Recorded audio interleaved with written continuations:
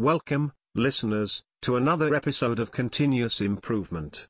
I'm your host, Victor, and today we're going to explore a topic that many of us can relate to, the fear of public speaking.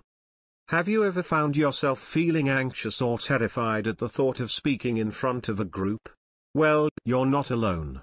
In fact, I used to have a phobia of public speaking myself, until I discovered Toastmasters, a fantastic organization that helps individuals improve their public speaking skills.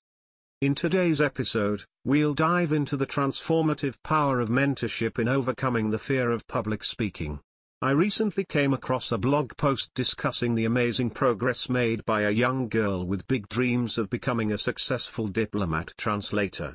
And her mentor, Ernest Chen, played a crucial role in her journey.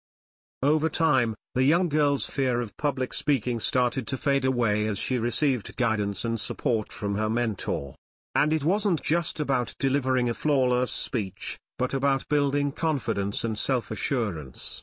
Ernest taught her that there's no right or wrong when it comes to public speaking, encouraging her to start with the first sentence and let the rest flow naturally. But let's be honest, overcoming this fear takes time and effort. I can attest to that myself. Even after years of practice and honing my skills, I still experience those familiar nerves when it's my turn to speak in front of a group. But I've learned to embrace what my mentor told me: don't be afraid, just start with the first sentence. Last week, I had a critical presentation in front of a large audience, including senior executives of a multinational corporation. The fear was there, but I summoned my courage and applied the lessons I've learned from my mentor. And you know what? The presentation went incredibly well, impressing even the CEO of the client company. I owe a tremendous debt of gratitude to my mentor, Ernest Chen.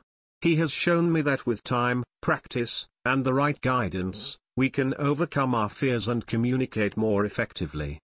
So, if you find yourself struggling with a fear of public speaking, I highly encourage you to seek out mentors like Ernest Chen or join organizations such as Toastmasters. Remember, it's not about eliminating the fear completely, but rather learning to navigate it and grow more confident each day. Well, that's all for today's episode of Continuous Improvement. I hope you found inspiration from the journey of this young girl and her remarkable mentor. Don't forget, listeners, your mentor is here, whether it's someone physically present or just the memory of their wisdom guiding you. Thank you for tuning in, and remember, the first sentence is just the beginning of an incredible speech. Until next time, keep striving for continuous improvement.